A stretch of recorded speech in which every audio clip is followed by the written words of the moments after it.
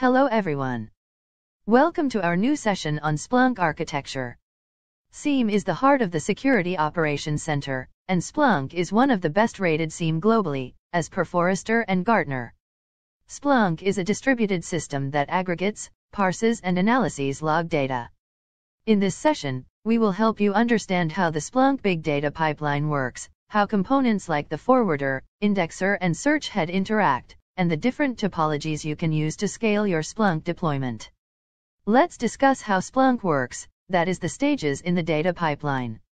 Splunk is a distributed system that ingests, processes, and indexes log data. Splunk processes data in 3 stages, that is, data input stage, data storage stage, and data searching stage. In the data input stage, Splunk software consumes the raw data stream from its source, breaks it into 6 4K blocks, and annotates each block with metadata keys. The metadata keys include host name, source, and source type of the data. The keys can also include values that are used internally, such as character encoding of the data stream and values that control the processing of data during the indexing stage, such as the index into which the events should be stored. Moving ahead in the data storage, there are 2 phases, that is, parsing and indexing. In parsing phase, Splunk software examines, analyzes, and transforms the data to extract only the relevant information. This is also known as event processing. It is during this phase that Splunk software breaks the data stream into individual events. The parsing phase has many subphases, breaking the stream of data into individual lines, identifying, parsing, and setting timestamps, annotating individual events with metadata copied from the source-wide keys, and transforming event data and metadata according to regex transform rules. In indexing phase, Splunk software writes parsed events to the index on disk. It writes both compressed raw data and the corresponding index file. The benefit of indexing is that the data can be easily accessed during searching. Lastly, in the data searching stage, you can control how you access, view, and use the indexed data. As part of the search function, Splunk software stores user-created knowledge objects, such as reports, event types, dashboards, alerts and field extractions. The search function also manages the search process. Let's move to Splunk Components. There are 3 main components in Splunk, that is, Splunk Forwarder, that is used for data forwarding. Next, is the Splunk Indexer, used for parsing and indexing the data, and at the last, we have Search Head, which is a graphical user interface used for searching, analyzing and reporting. Let's discuss these in detail. The Splunk Forwarder is an agent you deploy on IT systems, which collects logs and sends them to the indexer. Splunk has 2 types of forwarders. First is the Universal Forwarder, that forwards the raw data without any prior treatment. This is faster, and requires less resources on the host, but results in huge quantities of data sent to the indexer. And second, we have the Heavy Forwarder, that performs parsing and indexing at the source, on the host machine and sends only the parsed events to the indexer. Moving on. The second component is the Splunk Indexer. The indexer transforms data into events, unless it was received preprocessed from a heavy forwarder, stores it to disk and adds it to an index, enabling searchability.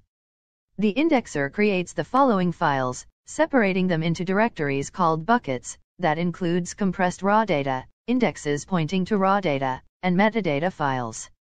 The indexer performs generic event processing on log data, such as applying timestamp and adding source, and can also execute user-defined transformation actions to extract specific information or apply special rules, such as filtering unwanted events. In Splunk Enterprise, you can set up a cluster of indexers with replication between them, to avoid data loss and provide more system resources and storage space to handle large data volumes. Lastly, the third component is the Splunk Search Head. The Search Head provides the UI users can use to interact with Splunk. It allows users to search and query Splunk data, and interfaces with indexers to gain access to the specific data they request. Splunk provides a distributed search architecture, which allows you to scale up to handle large data volumes, and better handle access control and geodispersed data. In a distributed search scenario, the search head sends search requests to a group of indexers, also called search peers. The indexers perform the search locally and return results to the search head, which merges the results and returns them to the user. Moving on. Splunk is available in 3 versions. First is Splunk Lite. This is the free version that limits up to 500 MB indexing per day and supports only a single instance. Second version is the Enterprise version. This is the paid version, with no limitation on indexing, and supports single-site clustering and multi-site clustering for disaster recovery. And the third version is Splunk Cloud. This is provided as a service with subscription pricing. Let's now see how all components stack up against each other to make an architecture. This is a sample end-to-end working of Splunk. The images show a few remote forwarders that send the data to the indexers. Based on the data present in the indexer, you can use the search head to perform functions like searching, analyzing, visualizing, and creating knowledge objects for operational intelligence. The management console host acts as a centralized configuration manager, responsible for distributing configurations, app updates, and content updates to the deployment clients. The deployment clients are forwarders, indexers, and search heads. How does this flow and architecture works? Let's discuss that. From top to bottom, Splunk gathers logs by monitoring files, detecting file changes, listening on ports, or running scripts to collect log data. All of these are carried out by the Splunk forwarder. The indexing mechanism, composed of one or more indexers, processes the data, or may receive the data pre-processed by the forwarders.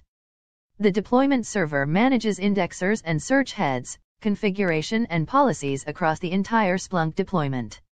User access and controls are applied at the indexer level. Each indexer can be used for a different data store, which may have different user permissions. The search head is used to provide on-demand search functionality, and also powers scheduled searches initiated by automatic reports. The user can define scheduling, reporting, and knowledge objects to schedule searches and create alerts. Data can be accessed from the UI, the Splunk CLI, or APIs integrating with numerous external systems. I hope the video was useful. Please subscribe to stay on top of all the upcoming videos. Thank you.